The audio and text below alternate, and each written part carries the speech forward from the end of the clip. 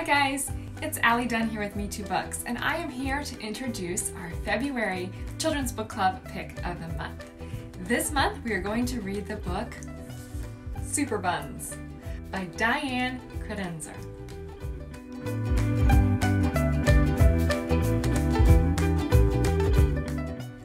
So this is a book about two bunny sisters, the older sister who thinks she knows everything, and the younger sister who really thinks that her superpower is being kind. By the end of the book, the older sister learns that maybe she didn't know everything there was to know about everything, and that being kind really is a superpower. And now for a little peek inside of Superbuns. This book has bright, colorful, simple illustrations, and it almost has a little bit of a graphic novel feel with big speech bubbles and simple text.